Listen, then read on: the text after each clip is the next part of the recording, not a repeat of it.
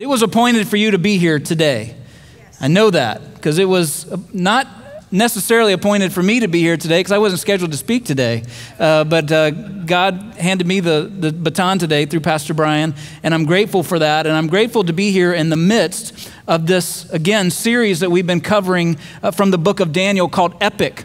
And over this week and 2 weeks from now, taking a pause for some great stuff planned next week for Father's Day with Pastor Brian and his brother Kevin speaking next week, we're looking at some end times prophecy. And Daniel takes us really from here all the way through the end times. And in 2 weeks, you'll see we go from Daniel 12 through the book of Revelation. So it's going to be a fun couple weeks. So buckle up, if you will. We're going to be all over Scripture over the next couple weeks. A lot of the prophets, a lot of the Old Testament, a lot of the New. And so we begin today in Revelation chapter 1, verse 8, where God says, "I am the Alpha and Omega, says the Lord God, who is and who was and who is to come, the Almighty."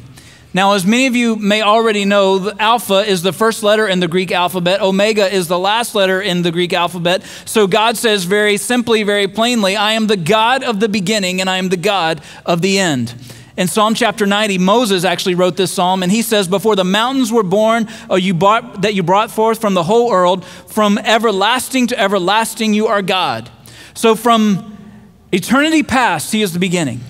And he is the destiny of all creation. God is the first cause. He is the originator of everything, of all of human history. And all of it will ultimately end with him, with his plans and his purposes being fulfilled. He is the God of the beginning. He is the God of the end. And he is the God of everything that happens in between. Yet I want you to know today that he is not distant.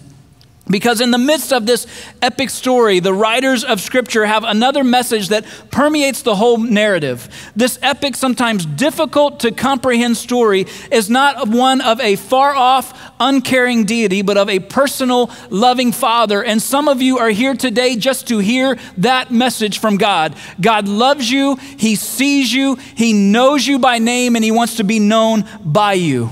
Psalm 139, King David says it this way. He says, "My frame was not hidden from you when I was made in secret and skillfully wrought in the depths of the earth. Your eyes have seen my unformed substance, and in your book were written all the days that were ordained for me, when as yet there was not one of them." This is your appointed time. This is where you are supposed to be. This is your appointed place. He put you on earth, on your street in this season for such a time as this. He is the God of the beginning. He is the God of the middle, and he is the God of the end. And not just of all of human history, but of your life. And that's really good news today. Because some of you are in the middle of something you just wish would end. Or you're in the middle of something you don't know how it will end or what's next. Some of you have just started a new season or ended one. It may be working on that degree. It may be a project at work or some job. It's a relationship. Some of you are dealing with some things you don't know how they're going to end, and they're scaring you right now. It's cancer. Maybe you've just gone through a tragedy. Maybe you're going through a triumph. But no matter what you are in the midst of today, I want you to know that God is the God of the beginning, of the middle, of the end of your life. And we have been studying the book of Daniel now for several weeks, and there's this temptation, always there's this temptation when teaching through Daniel to stop at Daniel chapter 6, where Daniel is thrown to a den of lions, caught in the hands of God, delivered from the lions, and it's sometimes very nice just to stop there and say, see you later on the rest of the book of Daniel. But this time we purpose to keep going. And week after week, we have established the history captured in this book. The prophecies given and fulfilled, given to Daniel, fulfilled by all these various kings who ruled in Babylon from Nebuchadnezzar to Darius and all points in between. And then last week we went ahead and jumped into chapter 7. And we come to understand now that Daniel has been given other prophecies that he will not see fulfilled, but we know that from history that they have been. There's something more going on here. There are glimpses, if you will, of what will happen at the end of all of human history. Chapter 7, where Pastor Brian started us off with last week, is really a summary chapter of what's coming through 8 through 12. And Pastor Brian shares that chapter 7 reveals a prophetic puzzle where we learn, to quote him from last week, that while the world may appear to be a big, messy puzzle, God is unfolding a perfect plan. Maybe your life today feels like a big, messy puzzle, but you can see that this God can be trusted. You'll see again today that this God can be trusted and that he has a perfect plan for your life. And then we go to Daniel chapter 8. And something fascinating happens, something I don't think we've pointed out yet in studying this book up till now. The language that the book of Daniel is written in changes again. So imagine that you're finally able to do your favorite summer reading. You've been waiting for that novel to come out. It finally came out. You finally have time to read it. You sent the kids to camp so that you could read a little bit, maybe. And so you just sent them out of the house and you're finally sitting down. Maybe you're at the beach. Maybe you're poolside. Maybe you're on the porch or in the living room. Wherever you are, you're finally getting to read and you're about 2/3 through that amazing book. You're about 2/3 through this book that's full of perhaps action or mystery or suspense or intrigue. And you're feeling like the author, when you get about 2/3 of the way through, the author is finally built up a head of steam. They finally got that ramp to where you're finally going to find out what happens. And as you're reading that book, something amazing happens. The author changes from writing in English to writing in Portuguese. Now, this is frustrating. Why would he do this? Or why would she do this? Why would they do this at all? First of all, here's what I want you to know. In this case, here's what's going to happen. I need to find someone who is Portuguese because I want to know how this book ends. And I'm going to need them to read it to me in English. But there's something more happening here. The author must want Portuguese people everywhere to know that they are especially important to the understanding of what is unfolding, and that their involvement is an absolute necessity. Now, Daniel chapter 1 is written in Hebrew, the language of the Jewish people. Chapters 2 through 7, technically beginning in verse 4 of chapter 2, are actually written in Aramaic. And then now as we go into chapter 8, Daniel switches back to the Hebrew language. It's the God of the beginning, the God of the middle, and the God of the end. Why the change? Well, chapter 1 is about the Hebrews being taken into captivity. It's a narrative for them. It's important that they understand what happened. Chapters 2 through 7 are really what happened during this time while they are in exile in Babylon. And that exile lasts a little bit beyond that, but not necessarily what Daniel writes about. And then in chapter 8, really through the rest of the book, through chapter 12, there are some prophecies that concern Gentiles. That's all of us, the non-Jews. But the language is a reminder that all of this ultimately points back to the Hebrew people and the nation of Israel. Now, the emphasis of Daniel's chapter 8 through 11 is a future world ruler, one that has not happened even to our day today. The Old Testament prophesies about him, and we have come to know this person as Antichrist. And that's the portion we're going to be looking at today, and then we'll go into chapter 12 in 2 weeks in the book of Revelation from there. And one of the difficult things about prophetic language in general that Daniel uses here and as a genre is not just that there is a lot of symbolism. It's also challenging in that it's not always given in order. And sometimes duplicate information is given with new symbols adding to the description. So today, we're going to be reading some passages from Daniel 8 and 9. But just know that as we go, I'm going to be pulling things from chapters 10 and 11 and not necessarily noting them. But I hope that you'll read them at this week or read them in your small group or whatever it may be. Now, in the beginning of Daniel chapter 8, Daniel is given another vision of the Medes and the Persians destroying Babylon. This is the third time that they have been talked about in the book of Daniel. And now that he is writing in Hebrew again, perhaps he's just trying to help everyone catch up. Now, I want to give you a little bit of this vision without reading too much of scripture, but just so you won't get lost in it. But just understand this. Beginning of this vision, Daniel is caught up into another place, and he's standing by a canal, and he sees this beast that ends up being the Medo-Persian Empire. It is a ram with 2 horns. And the ram with 2 horns is doing fine until we get a stronger goat. Now, I don't know why it's goats, but it's goats, and so we're going with goats today. If you need to picture other animals, you go right ahead, but I can deal with goats, and God helps us deal with that. So here we go. Verse 5, this is from Daniel. While I was observing, behold, a male goat was coming from the west over the surface of the whole earth without touching the ground, and the goat had a conspicuous horn between his eyes. He came up to the ram that had 2 horns, this would be the Medo-Persian Empire, which I had seen standing in front of the canal, and rushed at him in his mighty wrath. I saw him come beside the ram. He was enraged at him. He struck the ram and shattered his 2 horns, and the ram had no strength to withstand him. So he hurled him to the ground and trampled on him, and there was none to rescue the ram from his power. Now, we know from history what happened here. If we were just reading it, we would have no clue what happened here. But we know that 300 years later, This goat from the west is actually the Greek Empire. And it's being led by this young, brilliant military mind who was mentored by Aristotle. His name, history would call him Alexander the Great. And Alexander the Great conquered the world so quickly, the known world so quickly, and had so much power under his control, it was as if his feet had never even touched the ground, I think, as verse 5 gives us. Now, it's important that Daniel predicts Alexander, but he also predicts another ruler who is very important for us in prophecy. Daniel chapter 8, verse 8 goes on to tell us this. Then the male goat magnified himself exceedingly. This would be about Alexander the Great now. But as soon as he was mighty, the large horn was broken, and in its place there came up 4 conspicuous horns toward the 4 winds of heaven. He's now predicted the death of Alexander the Great. Out of one of them came forth a rather small horn, which grew exceedingly great toward the south, toward the east, and toward the beautiful land. It grew up to the host of heaven and caused some of the hosts and some of the stars to fall to the earth, and it trampled them down. It even magnified itself to be equal with the commander of the host, capitalized to signify that this would be some deity. This is actually looking at Christ here.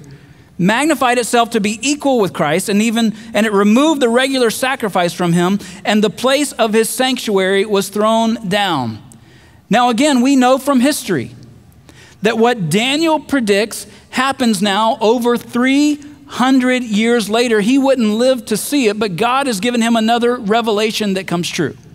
You see, after Alexander the Great dies, there is a 40-year struggle for who gets control over the whole earth, and 4 rulers emerge. We know this from history. This idea of the 4 winds, it just means the whole earth was under these 4 guys' control, and they were just split pretty much into quadrants. And one of them comes in charge of the beautiful land, and he magnifies himself to be equal with God. Now, the beautiful land is Palestine, and I mean that in a geographical sense, not a political sense. So this is the area where the nation of Israel is today. This little horn from history, one of those 4 who would become in charge of this portion of Alexander the Great's empire, is known to us in history as Antiochus Epiphanes. In rabbinical sources, he is known as Harasha, which means wicked. History would tell us he is deceitful and cunning. He is known to be one of the cruelest and most self-aggrandizing of leaders. He removes the burnt offerings, the ability for the Jewish people to give their offerings to God that demonstrate their devotion to God. He removes that and forces them to worship Zeus. This is actually the man that the Maccabean revolt happens against, and ultimately the traditions of Hanukkah come because they were fighting against this man and his rule. Daniel 8 verse 15 picks it up, and Daniel says, when I, Daniel, had seen this vision of this little horn, I sought to understand it, and behold, standing before me was one who looked like a man. Now in Hebrew, the word for man here, it's really mighty man, and it's the word Gabor, and the consonants are G-B-R, if you want to write that out or keep track of that. If you were to add the name of God that's most commonly used as a prefix to the Old Testament, you get El. So now you have Gabor El, and you may have figured out who Daniel is speaking to. He's about to figure it out. Verse 16 says, I heard the voice of a man between the banks of Ulai, and he called out and said, Gabriel, give this man an understanding of the vision. So Daniel is speaking to Gabriel.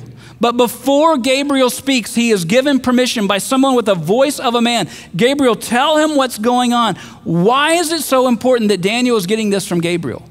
Because Gabriel seems to be God's most key messenger. The word angel means messenger, but this guy has a special place. He is the one who was sent to Zacharias to let him know that his wife, Elizabeth, is going to have a son, and his son would be John the Baptist, the forerunner of Christ.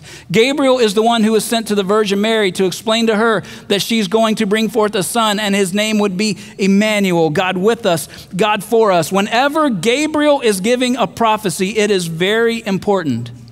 So why was Gabriel sent to explain a prophetic vision of Alexander the Great and Antiochus Epiphanes 300 years after it was given to Daniel? Daniel 8 verse 17, Gabriel speaking now. So it says, so where he came near to where I was standing, and when he came, I was frightened and fell on my face. And Gabriel says to him, Son of man, understand that the vision pertains to the time of the end. Verse 19, he said, behold, I'm going to let you know what will occur at the final period of indignation, for it pertains to the appointed time of the end. What is explained to Daniel is that these two rulers, Alexander the Great and Antiochus Epiphanes, they have all the characteristics of a world ruler still yet to come. In fact, he has not come yet, but he is the ruler that will be appointed for the time of the end, and God has made that appointment. This ruler will command control of the whole world with lightning speed. He will be wicked. He will put himself up against the people of God and God himself. Daniel 11 gives us more description of him, and as a future ruler, he will make up his own gods. He will make up his own rules. He will start wars with the strongest nations on the planet, and he will conquer them. He does when he wants, how he wants, whatever he wants. He makes up new rules about finance and government, and no one on the entire earth can stop him, and many will follow him. And Gabriel tells Daniel that the time of all of that has already been appointed, and everything else that has been revealed to Daniel up to this point has come to pass. So how does Daniel react to this? Verse 27. Then I, Daniel, was exhausted and sick for days. And then I got up again and carried on the king's business. I was astounded at the vision, and there was none to explain it. And if I'm Daniel, I have the same question that you have sitting there in your seat today. When is this going to happen? When is this going to happen? And in a very specific and important prophecy, God outlines some further specifics to demonstrate again that he is the God of the beginning, the middle, and the end. Chapter 9, Daniel begins to pray for his people, and it's an amazing chapter. It's an amazing prayer. It's a great prayer for us to pray for our country today, and you can look at that at home. But as Daniel chapter 9 unfolds, Daniel is believing that a prophecy that's been given to him, some of the scrolls of Jeremiah have been given to him, is about to come to an end. That the prophecy about the captivity of the people is about to come to an end. So when is all the rest of this going to happen? If we're about to get out of this place, if we're about to be able to go back home, or at least those who have come behind me, in this case for Daniel, if they are all going to be able to come back home, then when is everything else that I have seen up to this point, when is this going to happen? Because for Daniel, he has seen so many prophecies fulfilled, they have now become history, but yet these things that he is seeing today have not yet come to pass. And Daniel's worried. And so God sends Gabriel back to Daniel with another message after this period of prayer, and lays out some incredible specifics to Daniel. In verse 24 of chapter 9, it says this: 70 weeks have been decreed for your people in your holy city, to finish the transgression, to make an end of sin, to make atonement for iniquity, to bring in everlasting righteousness, to seal up vision and prophecy, and to anoint the most holy place. Now, a more accurate way of giving this particular word in Hebrew is not 70 weeks, but 70 sevens. So Daniel now is given this allusion, beginning of this vision, to 70 sevens, or 77-year periods. So we're talking about 490 years that for Daniel are still yet to be defined in history. And how do we know that those are not weeks, but that they're actually sevens? Because we can now look back at history, and some of what was given to Daniel in Daniel chapter 9 has already been fulfilled. Yet another prophecy explained and clarified, and this next one is pretty amazing, verse 25. So you are to know and discern that from the issuing of a decree to restore and rebuild Jerusalem until Messiah the Prince, there will be 7 weeks and 62 weeks. It will be built again with plaza and moat, even in times of distress. Then after the 62 weeks, the Messiah will be cut off and have nothing, and the people of the Prince who is to come will destroy the city and the sanctuary. And its end will come with a flood, even to the end that there will be war. Desolations are determined. Now this is fascinating. The first 7-week period, or 49 years, begins with the command to build and restore Jerusalem under Ezra and Nehemiah. Ezra helped rebuild the place for worship. Nehemiah helped rebuild the wall around Jerusalem. It happened just as God had told Daniel it would, 49 years from the time that the decree went out from King Cyrus. Someone who did not know God was used by God, and all of this was set in motion. Now there's a second period, There are 62 7-year periods, and if you combine those, I'll do the math for you, it's 483 years. 483 years from the decree that goes out from Cyrus is a very interesting time frame. Ezra goes back to the city. Nehemiah goes back to the city. But if you were to add up those 483 years, you get yourself to AD 30. What is significant? Well, according to this prophecy, that's the time where Messiah will be cut off. And according to history, as best as we can tell, AD 30 is the year that Jesus was crucified. And the prophet is even giving us a nod to the fact that after that, the temple in Jerusalem and the city of Jerusalem would ultimately be destroyed. The angel Gabriel explains to Daniel down to the very year of Jesus's death.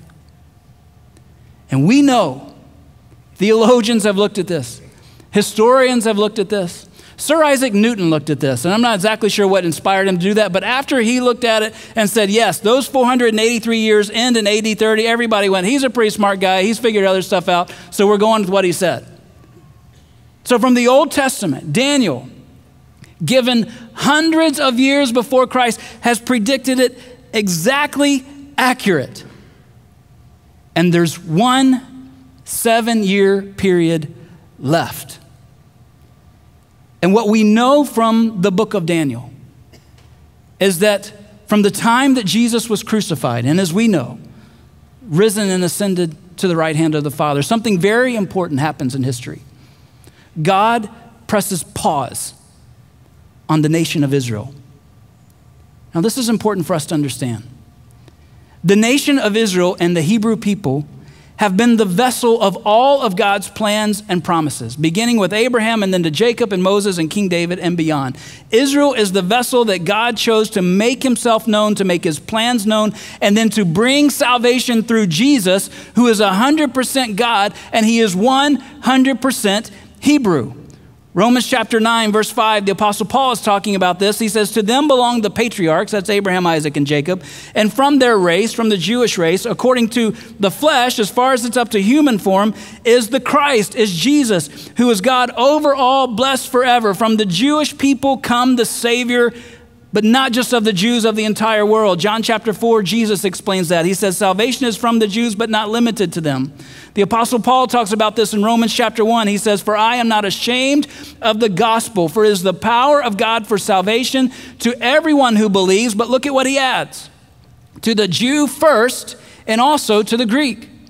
Now, God's plan was to provide a way of salvation for everyone, and he has done that through Jesus.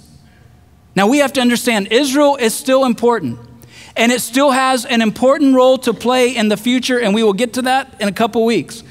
But the salvation that came through Jesus, through the Jews, was not just for the Jews, but all the non-Jews as well, to everyone who believes. That means if you're sitting in this room today, that is really good news for you.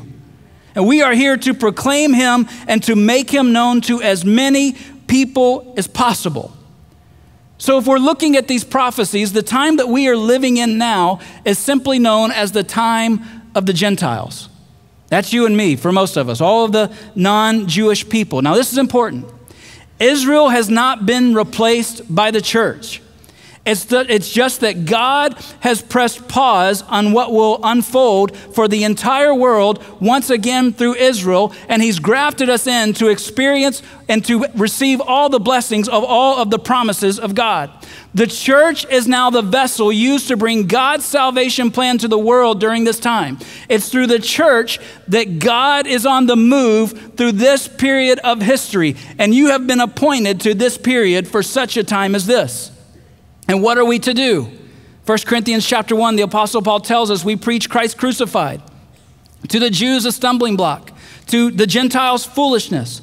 But to those who are called, both Jews and Greeks, Christ, the power of God and the wisdom of God. Listen, we do not know when God will once again hit play.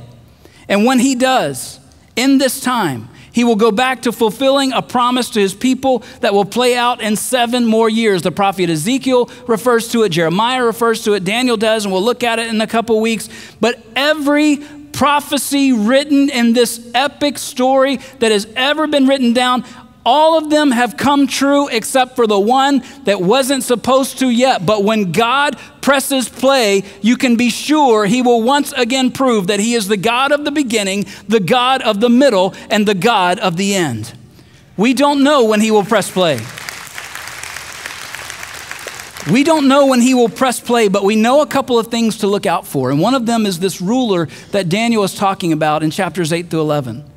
And there will be one recognizable action that will put the whole thing in motion, and we will be able to see it and know it. The whole world will know it, and it will begin Daniel's 70th week, and all of that will play out in a 7-year period of time, and we'll talk about that in 2 weeks. And we have been warned that this ruler is coming. We have been warned that Antichrist is coming. But the New Testament goes further and explains that the spirit of this Antichrist is already in the world. John talks about this in 1 John chapter 4. He says, by this you know the Spirit of God. Every spirit that confesses that Jesus Christ has come in the flesh is from God, and every spirit that does not confess Jesus is not from God. This is the spirit of the Antichrist, of what you have heard that it is coming and is now already in the world. Now, John makes sort of an obvious statement here to anyone who is listening, that if you're here and you do not confess Jesus as Savior, then you are anti-Christ.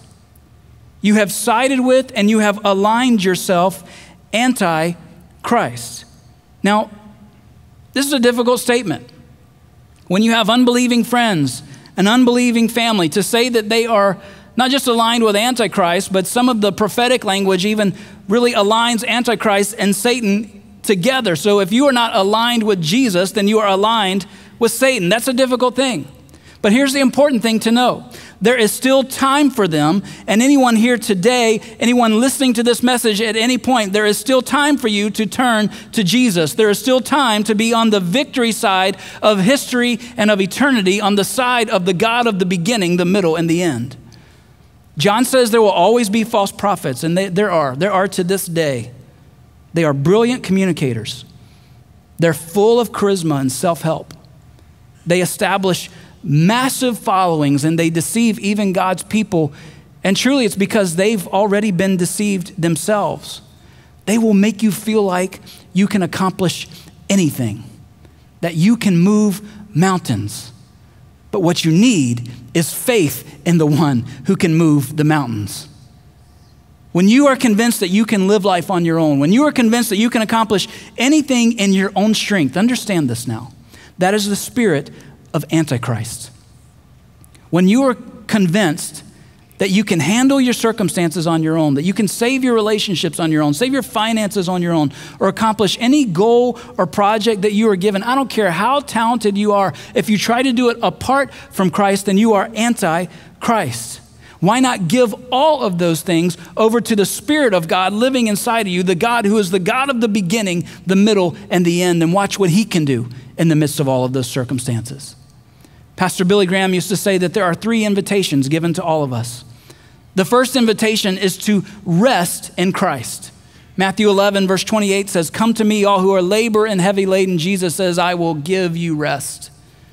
We're in a world that tries to weigh us down with so many things, so many distractions, so much work to do, so many things that create anxiety and struggle and stress. And Jesus says, surrender to him all your cares and concerns. And I want you to know today that anything less than surrendering all of it to Jesus, every area of your life in alignment to him, anything less is anti-Christ. The second invitation is to discipleship. John chapter 12, verse 26 says, if anyone serves me, Jesus says, let him follow me. Where I am, there my servant will be also. If anyone serves me, him my Father will honor.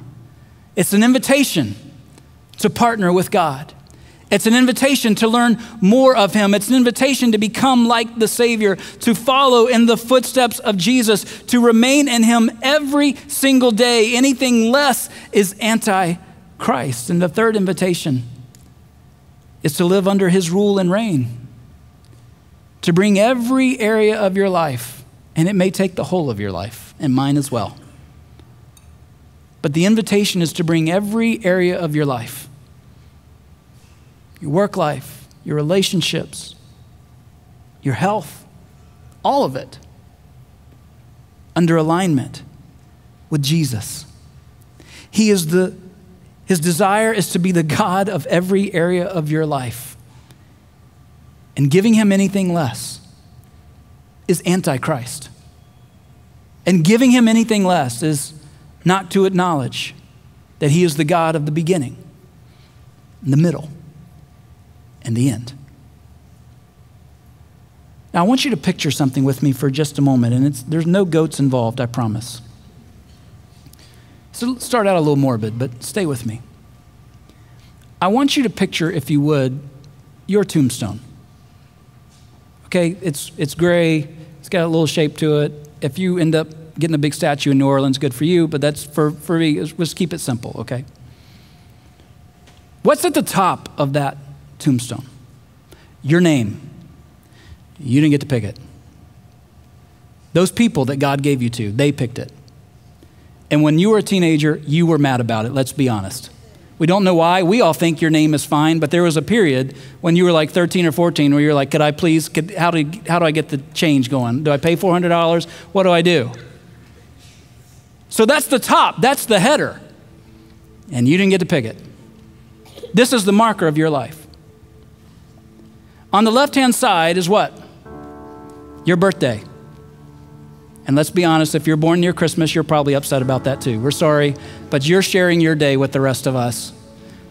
Mine, about every 3 years, falls on Mother's Day. Quit your crying. I have to share with those wonderful people in my life, all right? I didn't get to pick it. The left-hand side, the day that you're born. What's on that right-hand side? The day of your death. And it's been appointed by the God of the beginning, the God of the middle, and the God of the end. And you don't get to choose it.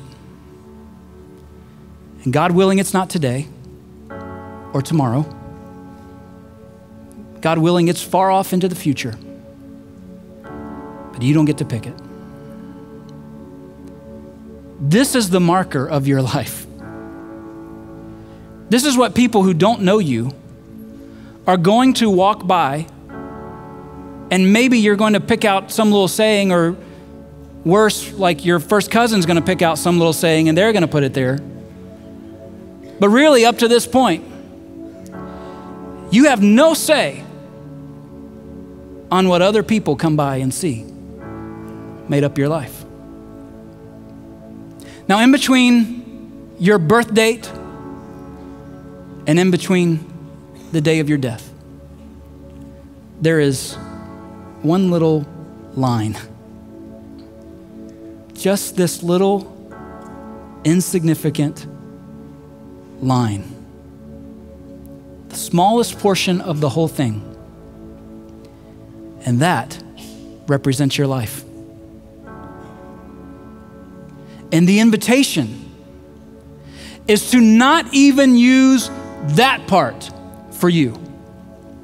The invitation is to surrender that portion, the one thing that you get a say on. The invitation is to surrender that portion to the God who is the God of the beginning, of the middle, and of the end, and to use as much of that as feasibly possible for His glory, to put Him on display, to be completely aligned with the Savior that He sent to die for you, who gave His life for you, to bring all of that little line into alignment with Him, the Savior of the world, the one who loved you, who died for you, the God of the beginning, the middle, and the end.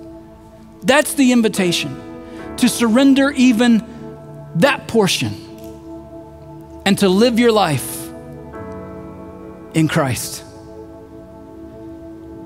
To not be anti-Christ in any area of your life, but to live your life in Christ alone, the image of the invisible God, the firstborn of all creation. That makes Him the beginning. For by Him all things were created, both in the heavens and on earth, visible and invisible, whether thrones or dominions or rulers or authorities. All things have been created through him and for him. He is before all things, and in him all things hold together. That makes him the God of the middle. He is also the head of the body, the church. He is the beginning, the firstborn of the dead, so that he himself will come to have first place in everything. That's what he wants. For it was the Father's good pleasure for all the fullness to dwell in him, and through him to reconcile all things to himself, to align everything back to himself, having made peace through the blood of his cross. Through him, I say, whether things on earth or things in heaven, he is the God of the end. The crucifixion and resurrection solidifies it. The firstborn of all creation, who came and lived and died and shed his blood and was buried for you, did that so that you could live your life fully in alignment in Christ. And he's risen again. And he's coming again to demonstrate once again that he is the God of the end, but not just of all eternity, not just of all humanity. The invitation today is to allow the God of the beginning, the middle, and the end to be the God who knows you by name, who wants to be known by you with every breath that he has given you. Would you bow your heads with me? Today, child of God, he is the God of the beginning, the middle, and the end. And if you're here as a believer, the Holy Spirit residing inside of you today, I would just encourage you and challenge you. Allow yourself to be challenged by the Holy Spirit. Is there any area of my life that's not fully in Christ? Is there something I'm trying to accomplish apart from him? Is there any area of my life that is anti-Christ? And would you begin in this time of prayer, maybe even in repentance, of changing your mind of what you've been doing and turning it to God, saying, I'm not going to try to do this on my own anymore. I'm not going to try to be a husband or a wife on my own anymore, or a parent. I'm not going to try to go to work on my own anymore. I'm not going to try to be a good friend to the people around me on my own anymore. I'm not going to try to accomplish anything on my own anymore. But every area of my life is going to come under the authority of Christ alone. I want that dash, that little line, to be fully in Christ. If you're here today and you've never put your faith and trust in Jesus, that invitation is there for you. It's there every single day, every moment until you do it. He wants you. He's calling you. And that compelling presence inside of you right now, that urge inside of you right now is not me, not that eloquent. It's the Spirit of the living God saying that right now, if you will believe in your heart that Jesus came and died for you and is risen from the dead for you, and if you will confess that with your mouth, with just a prayer even in this moment, then you will be called, as Terrence told us earlier, a son or daughter of God, child of God. If you're here today and you've never prayed to receive Jesus, right now, would you pray to him in your own words? Say, God, I come before you right now and I want to give my life to you. I wasn't expecting this today, but I'm believing that this stirring inside of me is you, God, and evidence that you know me and see me and you appointed this day for me. So God, I believe that Jesus came and that he died for me. I believe that he's risen for me so that I could have a brand new life, a different kind of life. If you prayed to put your faith and trust in Christ today, in just a few moments, we're going to invite you to let us walk with you in that and let you know what to do. But for every single one of us, the invitation today is to not allow any part of your life to be anti-Christ, but to put all your hope and all your trust in every area of your life in Christ alone.